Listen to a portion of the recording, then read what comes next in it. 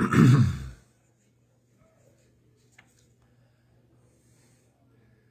right, we're going live and just waiting for some folks to come on. Amen. Praise God. Nice brisk day out today. Winter is here, and but it was actually a very nice day. So I see some folks starting to come on, and great. Hi, Sister Gloria. Nice to see you tonight. Praise God. And just give me a thumbs up on the sound and the picture, if you guys can hear me okay. Amen. Praise God, Sister Kim. Sister Jessica, good evening. Nice to see you. Praise God. Nice to see you in church this morning. Hallelujah. Hi, Kathy Brisson. Brother Andy, nice to see you. All good. Thank you, Sister Gloria. Thank you, Brother Andy. Got my sound crew out there. Amen. Praise God. Well, it was just a nice, sunny, brisk day today. Thank you, Sister Kim. I'm glad that you guys can hear me okay. I always like to check and make sure before we start that everything's A-okay. Amen. Praise the Lord, Sister Donna. Nice to see you. Yeah, when we got out of church this morning, it felt so nice out that I was almost tempted to go fishing. But then someone said, you better bring your long underwear. Amen. Hello, Sister Yolanda. Nice to see you. Hey, Brother Greg. God bless you and your family. Good to see you. Sister Judy, how you doing? Amen. Praise God. I hope you're feeling better. Amen. Tonight, praise God. And nice to see you coming on, you folks at home. Praise God. Yeah, Harris family watching. Good, good. Praise God. Oh, well, we'll keep your brother in prayer, Brother Andy. The folks are seeing that on the post, so at the end of this broadcast, we'll pray for your brother and rest of the family members who may be experiencing the same thing. And so we'll believe God that they'll make it through. Amen. We live in a day when prayers is essential. Pastor preached on that this morning, an excellent message on prayer. And also working for the Lord while the time is here. I'm going to talk tonight a little bit, not on the same lines, but I'm going to talk about the Comforter that God gave us to help us do the work of God. Amen. Hi, Sister Dorothea. Praise God. Nice to see you on tonight. I'm just going to give it a couple more minutes for people to come on. Amen. Praise God. So maybe we could sing a little chorus while we're waiting for some folks to come on.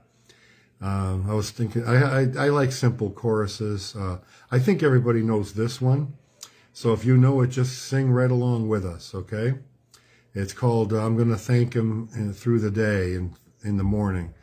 All right, so let's sing that together.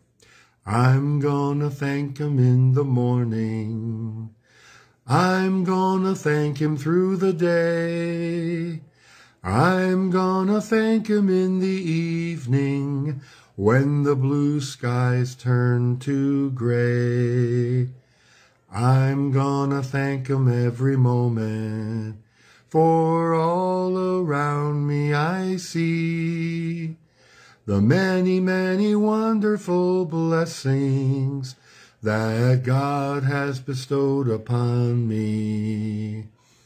I'm gonna thank him in the morning. I'm gonna thank him through the day. I'm gonna thank him in the evening when the blue skies turn to gray. I wanna thank him every moment, for all around me I see the many, many wonderful blessings that God has bestowed upon me. Amen. Praise God. And we can all attest to that to the many wonderful blessings that God has given us. And when you look around and see what you do have, you have a lot compared to so many people in the world that don't have what you have. Many foreign countries experiencing, food shortages, and some children only are fortunate even if they get one meal a day. And so we're very blessed here in America. And I know we've had some things happen out west and down south with the tornadoes. Please keep those folks in your prayers. The devastation was pretty vast. And I know that our church is going to be trying to help those areas. So stay tuned and how you can help. Hi, Mama. Nice to see my mama on tonight. God bless you. Love you, Mother. And God gave me the greatest mother in the world. And she truly is a mother in Zion and a mother of the Bible. The virtuous woman is definitely my mother, and my grandmother was the same way, my mom's mom. Very, very beautiful, virtuous woman, and just so blessed to have them in our family and all our family. And I hope that your family is doing well, and at the end of this broadcast, we'll pray for all our families, amen, that they'll be saved and find the knowledge of Jesus Christ. Amen. Amen. Well, we're going to get started. Looks like pretty much everybody's on that's coming on. There might be a couple more pop in. But tonight, if you could open your Bible, you could kind of follow along a little bit tonight, because we're going to stay in one portion of Scripture. So you won't have to flip your Bible so much, back and forth. Hi, Sister Donna. And thank you, Sister Kim, for helping us sing too, and nice to see you all here. So if you do have your Bible, would you turn to John, the Gospel of John, chapter 16, and verses 7 through 15 is what we're going to be talking about. And it's a great portion of Scripture. Most of us have probably read this a few times, or at least know about it. And I just wanted to cover this tonight. I been thinking about this for a little while, and I'm not going to be too in-depth, but just to touch on some of these points of what we have and really what the work of the Holy Spirit is. I know that the Holy Spirit fills us with peace, love, and joy, and that's wonderful. I know that the Holy Spirit gives us power to be witnesses for Jesus Christ. But the Holy Spirit, through us, also has a mission. And I want to talk a little bit about the mission of the Holy Spirit. But the Holy Spirit needs us to fulfill that mission. So it's so vital. We're like a team. So that's what I want to talk about tonight. Amen. So John, the Gospel of John, chapter 16, verses 7 through 15. And Jesus is speaking to his disciples, and he tells them this. He says, "Nevertheless, I tell you the truth. It is expedient for you that I go away. For if I go not away, the Comforter will not come unto you. But if I depart, I will send him, the Comforter, unto you. And when he is come," and the Comforter is the Holy Spirit, okay? So when the Holy Spirit is come, he's going to do three things, okay? Number one, he's going to reprove the world of sin. He's going to reprove the world of sin. And he's also going to reprove the world of righteousness. And also he's going to reprove the world of judgment. This is very interesting to me, this portion of Scripture, when I first read it, because I just wanted to understand really what this means. So then let's have a word of prayer before we go on and ask God to give us wisdom and understanding. Amen. Lord, we just thank you today for your gospel. We thank you for your words that are here in the Bible, that you told John, and John wrote them down for us to see and to hear. Lord, help us to understand the mission of the Holy Spirit in us, and how we're a part of that mission to win the lost. So help us tonight, Lord. Bless each and every one. If someone is sick that's listening to my voice tonight, I pray that you touch them right now. Remove that sickness so they can hear your word, Lord, and they can get it into their heart. And let them enjoy the service here tonight. I just thank you for that. In your mighty name we pray. Amen and amen. Thank you so much for praying. So he came to do three things: to reprove the world of sin, of righteousness, and of judgment.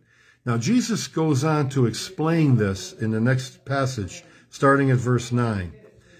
Of sin, because they believe not on me. Of righteousness, because I go to my Father and you see me no more. Of judgment, because the prince of this world is judged. In verse 12, I have yet many things to say unto you, but you cannot bear them now. Hello, Brother Gabriel. Nice to see you, my friend, and your whole family. God bless you. So he says in verse 12, John 16, verse 12, howbeit when I have yet many things to say unto you, but you can't bear them now. Howbeit when he, the Spirit of truth, the Holy Spirit, the Comforter, is come, he will guide you into all truth, for he shall not speak of himself, but whatsoever he shall hear, that shall he speak. And he shall show you things to come. 14, he shall glorify me, for he shall receive of mine, or receive of me, and shall show it unto you. So Jesus, through the Spirit, is going to communicate with you personally. Amen. He shall glorify me, and he shall receive of mine and show it to you. All things that the Father has are mine. Therefore said I, that he shall take of mine and show it to you. So it's the office that we're talking about. I want you to see the Father, the Son, and the Holy Spirit, right?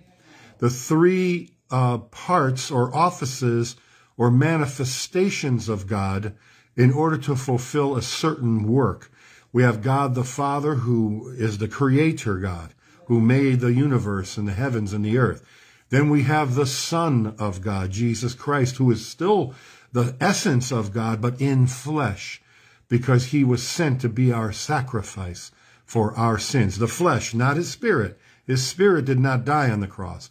His flesh died, experienced death. Then we have now the Holy Spirit, which is the very Spirit of God sent to us as a messenger, as a comforter to comfort us, even the Spirit of truth. This Spirit of truth is definitely one of the 7 spirits of God before his throne. God cannot lie. He can only tell the truth. Amen. So the Spirit of truth is vital to your Christian walk. So let's take a look at that now. Let's break this down a little bit. So number 1, he said, he will reprove the world of sin. So when we receive the Holy Spirit, he's going to use us, work with us, to reprove the world of sin. Now, I looked into what reprove meant. It's not what we think it means when we first read it. It isn't condemning the world. It's not preaching to the world to make them feel bad. The actual word reprove means convince, or convict. Conviction and convincing are similar. So in other words, the Holy Spirit will convince the world of sin and what sin is. This is very important for people to be saved. Without that conviction, they will not know what sin is. A lot of people, when you talk to them, especially in America, when you mention the word sin, the first thing that comes to their mind is the 10 Commandments. And then also we talk about, don't murder people, don't steal. And yes, those are sins. That's right. But we never really spend much time on the essence of sin and what sin really is, or the root of sin, which is separation from God. So the Holy Spirit, through us, and using the Word of God also will convince someone or convict someone that they are lost in sin and therefore, hallelujah, need a Savior. Praise God. Isn't that wonderful? Conviction is not a bad thing. Conviction is not a bad thing. Conviction is not condemnation. Conviction has a couple of meanings. It means to be convicted yourself. In other words, okay, you've changed my mind. You've convinced me that what I'm doing is not correct. That's conviction. But conviction also means the way I live. I live by my convictions. In other words, what I believe. You see? So let's put it in the proper perspective tonight. So when you reach out to souls, you are equipped to say, Lord, give me a word in due season to the lost. You know, a word in due season is like apples of gold in pitchers of silver. My prayer when I meet someone and God opens a door for me to testify and share the salvation plan with them, my prayer is that I'll say something that will cause a conviction, not a condemnation, but a conviction to come, a convincing, that leaves that person saying, I need to be saved. I want Jesus. Jesus loves me. Jesus cares about me. You see what I'm getting at? We got to stop presenting a gospel that is always down on people, looking down on them. It's Christmas time, folks, right? Do you remember what the angel said on the first Christmas morning? He said, glory to God in the highest. Hallelujah. On earth, peace and goodwill to all men. I bring to you great tidings of great joy. I mean, there is nothing bad about that report. There is nothing negative in that announcement. I give you great tidings of great joy, glad tidings of great joy. For unto you is born this day in the city of David a Savior, which is Christ the Lord. Amen. Everything about Christmas morning's announcement was the most beautiful, positive message the world had ever heard. Because now sin can be dealt with. You understand? Sin now. The Holy Spirit came to convince people that they need Jesus. Oh, help me, Lord, to be open to that. Help me to be a vessel that can be used for God. He will convince the world about the guilt of sin and the need of a Savior. He will also convince the world about the true nature of sin. And Jesus said, the reason is because they do not believe in my message. Do you remember when we read in the beginning? Because they believe not on me. You see, now, once you hear the gospel message about salvation, then what happens is sin now is magnified even greater, because now a choice looms in our hearts. Do you remember when you first heard the gospel and it clicked, like something convinced you that you needed this? But maybe you didn't get saved right away, right? You kind of maybe fought it. I was one of those people that did not get saved the first time I heard the gospel. But the seed was planted, and that seed began to grow. And people came and watered that seed the next couple of years. And it grew into a place where I realized I need Jesus. And then I understood that sin separated me from Jesus. Jesus isn't the bad guy. He's the good guy. He wants to save my soul. Amen? So this is what the Holy Spirit came to do. You see, sin separated man and killed man's relationship with God. But Jesus came to restore that relationship. The purpose of man's creation, we talked about that last week, was that he might fellowship with God. God wanted to create you. God wanted to make you. And he made you good. And he made you blessed. And he crowned you with glory and honor. But what happened? Sin came into our world through disobedience to God. It wasn't God's fault. It was man's fault. Adam and Eve failed. They disobeyed and brought sin, but God did not abandon them even though they failed. He couldn't let them live in sin and keep the sin. That's why he put an angel to guard the tree of life, lest they would eat of the tree of life and remain in their sins forever and forever separated from God. No, he stopped that. He had a new plan come into motion. A Redeemer would come to save us from those sins and bring us back to God. Amen. That's the good news of the gospel. Share that with everybody this Christmas season. Tell them the good news, the glad tidings of great joy. Peace on earth, goodwill toward men. Amen. When you surrender your life to Christ, you will know why you were created.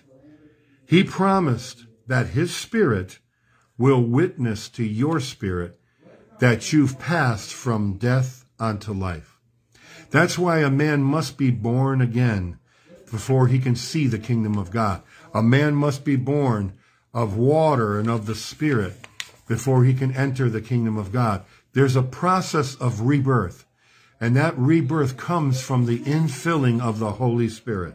Amen. That is the primary job of the Holy Spirit, is to rekindle our spiritual man and bring it back to life in the presence of God and give us life. Amen. That's great. God bless you, Sister Tracy. I see you there. Hallelujah. So let's go on here. You see, Jesus said, the Spirit will reprove of sin because they believe not on me. And what that all that means is, I've come now. I've brought the message.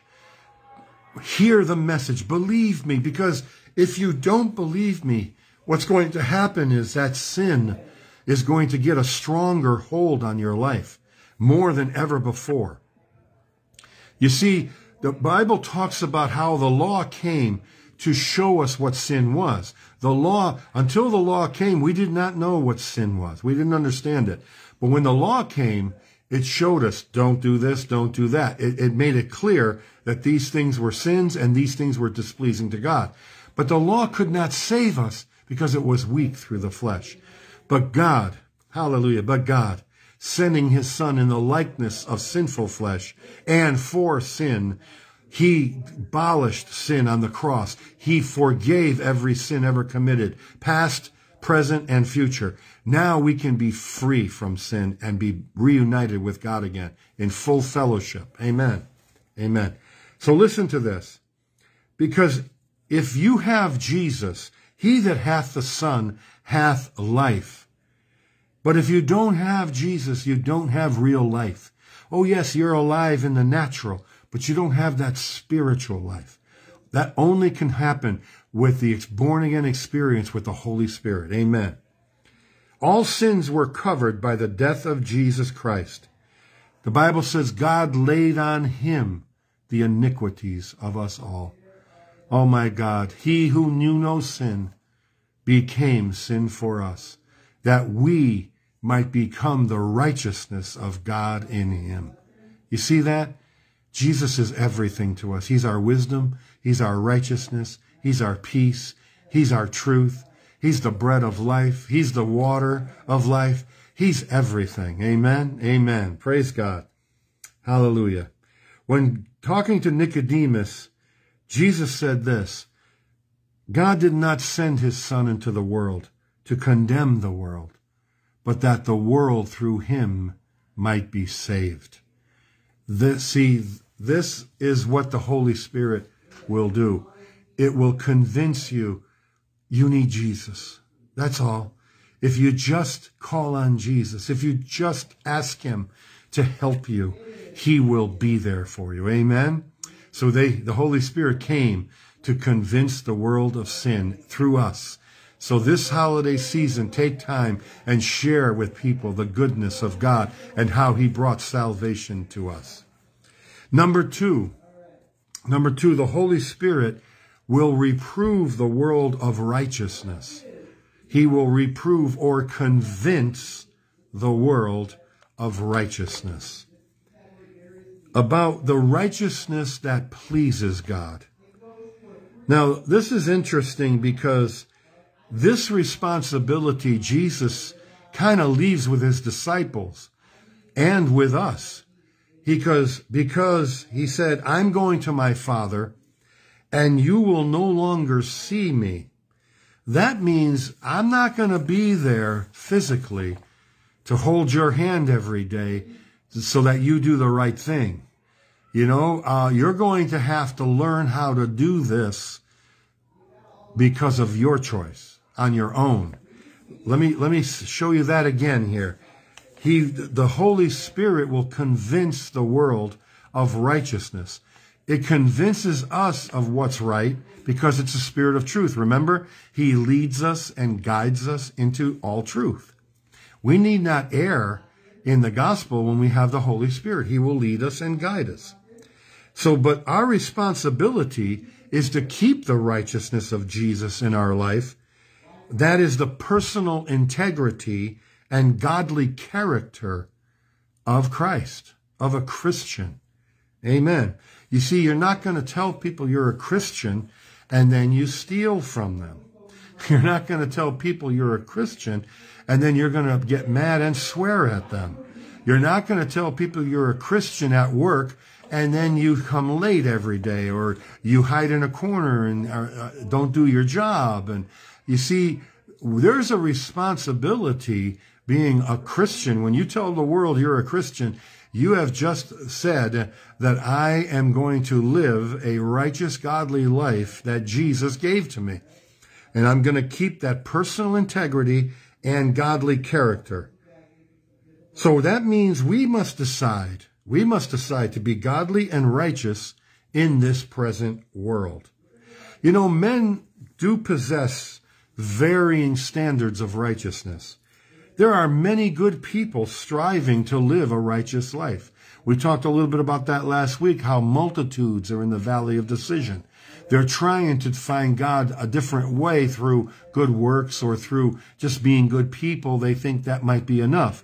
But our job with the gospel is to show them that as good as we can be ourselves, there's that curse of sin that must be dealt with. And let God take that away, and then we're going to do even more good things for Jesus Christ. So there's many good people striving to live a righteous life. There's many good people involved in our community and charitable projects. There'll be hundreds of thousands of people that will rally and help those tornado victims. When the earthquakes happened in Haiti, all the needs of our world, there are people that respond out of the goodness of their heart and want to help them. I don't want to take that away from them. I can't tell them that that's not good. Of course it's good. We need that. But then we also have to understand God's righteousness supersedes our own. You see, what happens is that part of doing good can have a snare to it. Sometimes I've seen people pride themselves in being fair and honest. And these people are sometimes the hardest to reach with the gospel because they are doing good things. But the thing is, you have to understand that even though you do good things, even though you're successful, and I'm talking to pretty much Americans right now. We live in one of the richest countries in the world. We don't have many needs here, really. I mean, we still have some, but compared to other countries, we're doing fantastic. And sometimes we can get to a place where we don't really feel a need for God. Like, everything's going good. I've got a great job. I make a lot of money. I got a nice car, got a nice family. Those are all great blessings. But your need for God goes beyond just the balance of natural life. It goes into eternal life. You have to understand, Jesus simply said this: if I gain the whole world but lose my soul, I have gained nothing. And that's our message to the people that are successful in doing good. Please keep doing good. We need you to do good. Thank God you're doing good. But is your soul safe in the arms of Jesus? Is your soul ready for eternal life? As much as we do here, we can't take any of our success from here with us except what we did for Jesus and for the gospel's sake. All of that can be taken with us into heaven. Amen? So I'm not saying this to condemn the people that are doing good. I know people that are good people. I know that they help people. I know people give millions of dollars away to help the poor. Listen, that's fantastic. And God is going to bless you. You can't hear the cry of the poor. The Bible says, blessed the man that even considers the poor. So God has blessings for those people. But remember this, your soul is the most important of all. Get your soul settled in God. Then all the rest is going to be a beautiful life. Amen? Amen. So look at this. See, I'm not downing any of these people. I'm glad they live in my community. But it's going to take a little bit more than that when it comes to your soul. The ascension of Jesus into heaven was God's witness to the world that this is the righteousness that God will accept. And I want to say that again. The resurrection of Christ into heaven itself was God's witness to the world that this is how it's done. You must also be resurrected into heaven like Jesus was. That's the righteousness that he will accept. Amen? Amen. And lastly tonight, I'm going to talk about the Holy Spirit came to convince the world of judgment. Now, what is the convincing that the Holy Spirit is going to do through us? It's going to convince people that there actually is a judgment day, the certainty of judgment day. Because the ruler, and Jesus put it this way, he says, because the ruler of this world has already been judged. So he's showing you by the example that Satan was judged already when Christ defeated him at the cross. Satan has been judged. He cannot get back from that now. It's too late for him. He's gone. It's over. But God is showing us that if you're here in this world and you're alive, it's not over for you yet. You still have a chance to make it a good judgment day, to stand before God with a good heart and a good spirit before God. So let's talk about that, okay? So the Holy Spirit came to convince us and the world, to convince us of the certainty of judgment day. We think of the great white throne judgment, where all the dead, small and great, must appear before God. And the Bible says the books were opened, and they were judged out of those things that were written in those books. There are records in heaven kept of your life, and it's recorded what you have done. Whether it's good or bad is going to be in those books. Now, this is where repentance is such a vital part of making heaven your home. You know, Jesus came with that message, repent. In other words, change your mind, turn around, turn to God with all your heart, for the kingdom of heaven is at hand.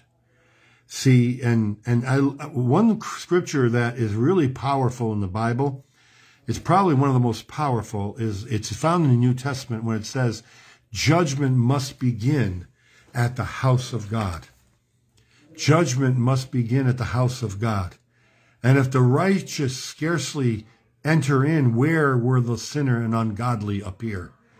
In other words, the house of God, the church, the preaching in the house, is actually a prejudgment time.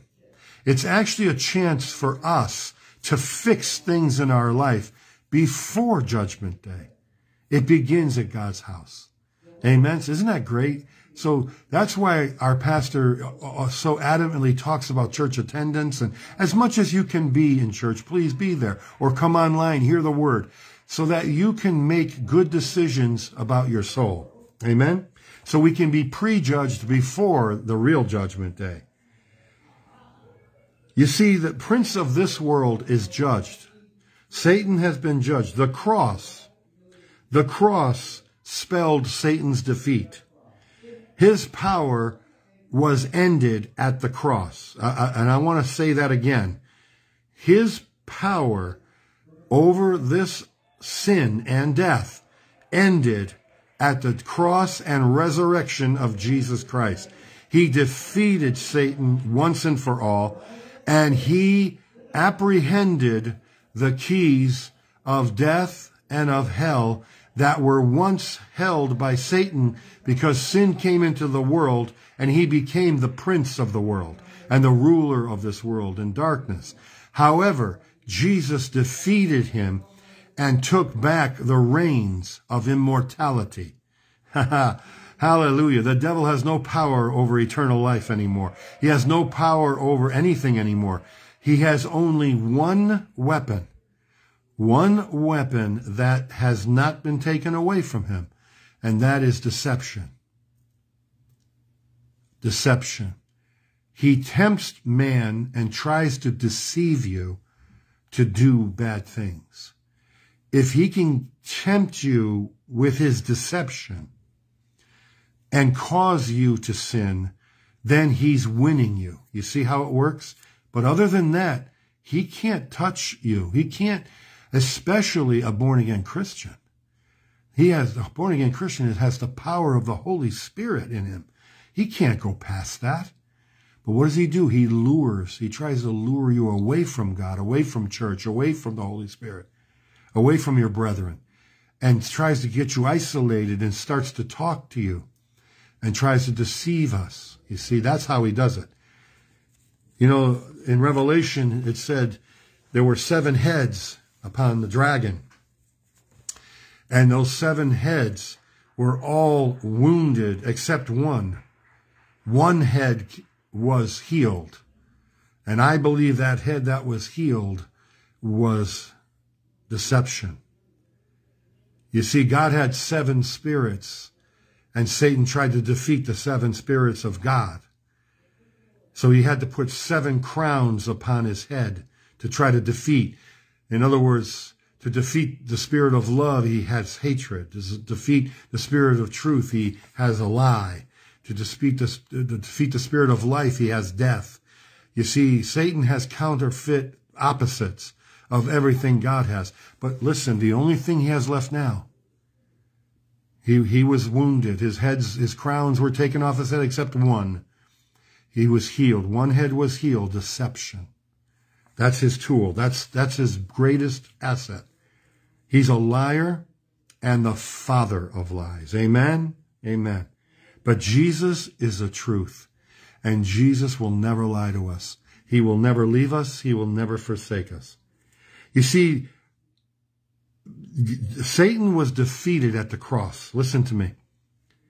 You no longer need to be bound by sin anymore. It has no more authority over you. Amen. It's been defeated at the cross. Now, I want to read a scripture to you that is so great. It's in Colossians 2:14. Colossians 2:14. I'm going to close with this. It says this: He blotted out the handwriting of ordinances that was against us. Blotting means he erased. Jesus erased the record of ordinances, the law that was against us because of all the sins we had done, which was contrary to us. He took it out of the way. He took that book, that parchment, handwriting, parchment of all the things that we had done, the bad things of sin, and he took it out of the way and he nailed it. Oh, glory to God, Jesus. He nailed it to the cross. Hallelujah. He nailed the handwriting of ordinances that was against us. He nailed it to that cross, and he covered it with his blood. Hallelujah, Jesus. Oh, my God, my God. Hallelujah, Jesus. And listen to this. And having spoiled principalities and powers, he made a show of them openly, triumphing over them in it. In other words, he showed the whole world that he had defeated Satan and he won the victory when he rose from the dead. Hallelujah. Oh, hallelujah. Satan is defeated forever. He's lost. The battle is over. It is finished. I can hear Pastor singing her favorite song. It is finished. The battle is over. Jesus has won. Christ disarmed Satan and his principalities and powers that had power over men. He disarmed them. They have no more weapons except one, deception. That's all he has left. Don't let him lie to you anymore tonight. Don't let him use his powers of deception on you. Hallelujah. The devil is a liar, and he's the father of lies. Resist him, and he will flee from you tonight. Resist him, and he will flee from you tonight. Hallelujah, Jesus. Praise God. Oh, let's just praise him for a minute. I feel the Holy Spirit. Hallelujah. Praise God. God is so good. Amen. Listen to this. He canceled the certificate of debt that we owed. There were the debt of legal demands, which were in force until the cross. You have to understand the law was in force until the cross. Once Jesus died on that cross, he erased the debt of the demands of the law against us that were hostile to us. He dismissed them. He erased them. And this certificate, he set it aside and completely removed it by nailing it to the cross. Do you know where your past is right now? It is buried. It is buried in the sea of forgetfulness. Hallelujah. Never to be brought up against you again. Amen. Oh, God is so good, isn't he? I feel the presence of God too, Sister Donna. I feel the truth of God's word going out tonight. And you just remember this, that you are the agent of the Holy Spirit. The agent. Now, I want you to do something. I want you to look at your life tonight and look at the areas that you may need some help in, okay?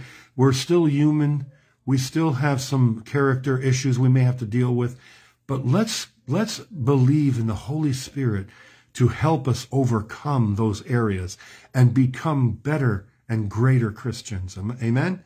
Can we do that tonight? So let's believe. And at this point, I want you to put your needs of prayer here briefly. And remember Brother Andy's brother that has come down with COVID. And if there's anybody else and the people watching in your family that may have come down with it, we're going to pray right now, all right? Let's all pray together. And let's believe and let's send out the Holy Spirit to these people. Amen? Amen. Lord Jesus, I just thank you. I thank you for what you did at that cross. I thank you for removing the sins of the world there and nailing it there and covered it with your blood forever, never to be brought up against us again. Lord, I ask you to touch your people tonight that are hearing, those that are listening tonight over Facebook, in their need, Lord. Help them to overcome. If it's something in their character, help them to work on it and overcome it in your righteousness, in your godliness. Lord, help us, God, to overcome our flaws and our failures. Help us to be confident in you and the Holy Spirit. And Lord, when we go out and we meet people out on the street, in our jobs, wherever we may go, give us a word in due season, Lord. Give us a refreshing word that's going to cause people to want to be saved, to want to come to church. Lord, give us that power. When Peter preached on the day of Pentecost, he preached under the anointing of the Holy Spirit. And at the end of his message, the Bible says they were pricked in their heart, which means they were convinced. They were convicted. And they said, what shall we do? And Peter said, repent and be baptized. What a message. What a great example of the conviction of the Holy Ghost. Help us, O Lord, today we pray. In your mighty name, amen and amen. God bless you, folks. Thank you so much for tuning in tonight. And if I don't see you, have a wonderful, wonderful Christmas with your families and friends. And hopefully we'll see you between now and then in church, maybe. But let's believe God for all these needs tonight. Praise God. Isn't God good? And let's just thank him for all the good things that he's doing in our lives. God bless you. Have a wonderful, wonderful night.